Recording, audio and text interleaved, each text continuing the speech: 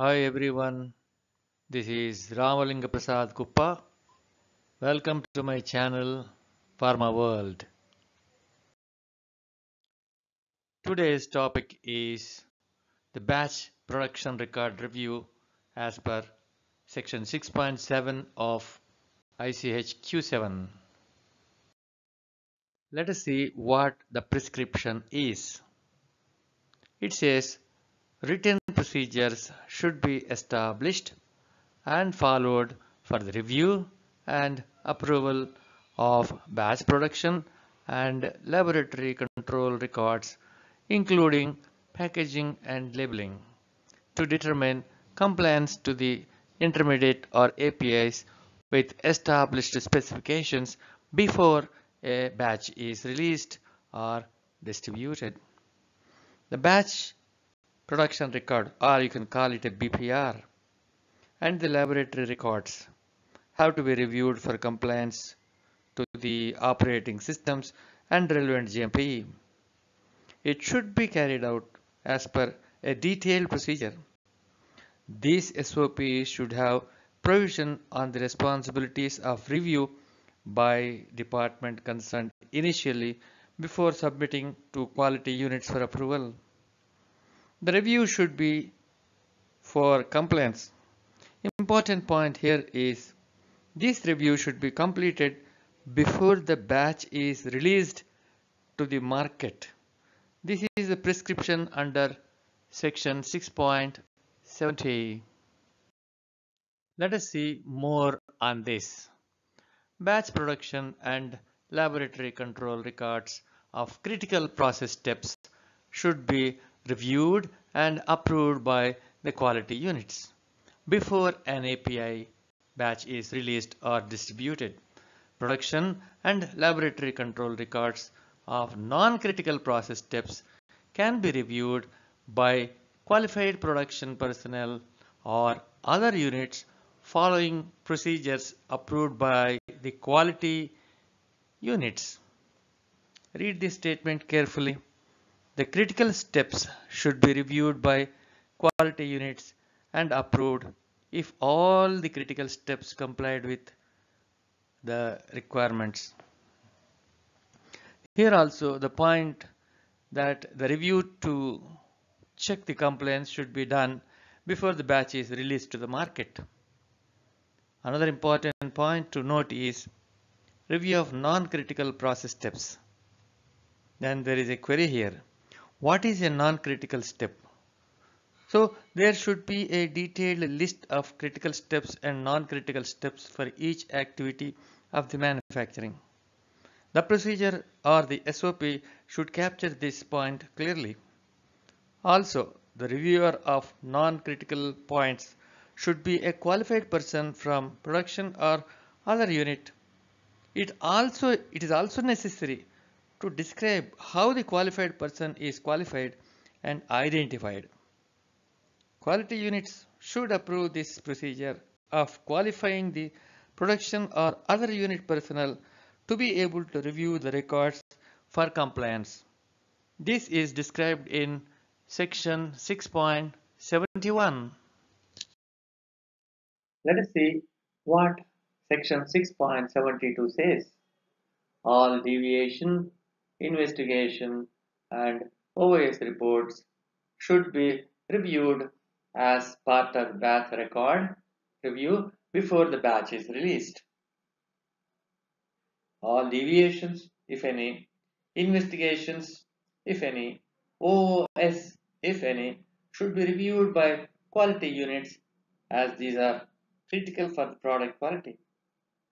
This is the third time the statement that the review should be completed before the batch is released to the market. See how important point is this. So it should be noted that the review of the batch production record should be completed before the batch is released to the market. There is a relaxation in section 6.73. This section says the quality units can delegate to the production unit the responsibility and the authority to release the intermediates except for those shipped outside the control of the manufacturing company. So the quality units can delegate or assign the responsibility to production unit to release the intermediates except for those shipped outside the control of the manufacturing company. It means for internal consumption, production department may be delegated to release the intermediates for further processing, but these responsibilities should be designed by quality units clearly through a defined system to address this delegation to production department clearly. Let us see a typical scheme of BPR review flowchart. Check for each batch like this. Check the issue record of the batch and confirm that the BPR was issued by QA and there is no missing link in the sequence of BPRs issued. That means all the BPRs of earlier batch number are logged in the issue register. Check that the start date and end date of the batch are recorded. The start date should not be before the issue date of the BPR by QA. Check whether or not the equipment used are identified with a tick mark or recording the equipment numbers as a separate record. Check the issue of raw materials. The date of issue should not be after the usage of raw materials for the stage. Check whether or not any necessary in-process sampling is done and results entered at appropriate places in the BPR. Check if any overwritings or check whether or not any corrections signed off and dated for any inadvertent error. Check that all steps are signed off as an objective evidence. Also check whether or not the checker or call a supervisor signed off all critical steps. Here one point to note is that there should be a detailed procedure on responsibilities of the witness staff on the process steps. Guidelines prescribes that critical steps should be witnessed. So the SOP should have many details to capture these responsibilities. This activity flowchart may be used for every batch if the number of batches is too large and time is the essence of the release of the batch.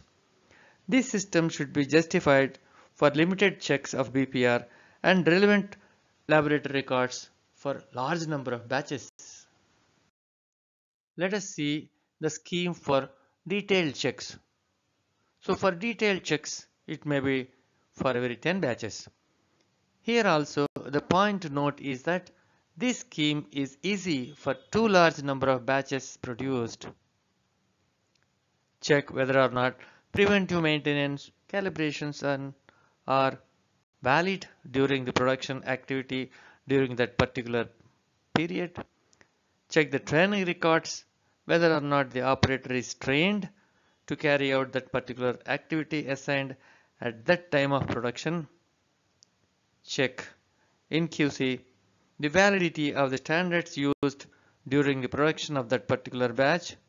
Check the availability of traceable standards for the in-house standards. Check the approval of raw materials in QC. The approval date must be before the usage of the material in the production. Check the attendance record from the gate office or HR for the persons who carried out that activity, whether or not they were present during that particular operation. Check for a closeout of any IPQA observations made. Check for any other peripheral issues related to the GMP. This flowchart may be revised to suit your specific requirements. The basic concept may be taken from this. I hope that this content in this video is useful to redraft your BPR review SOP accordingly. Thanks for watching. For more videos,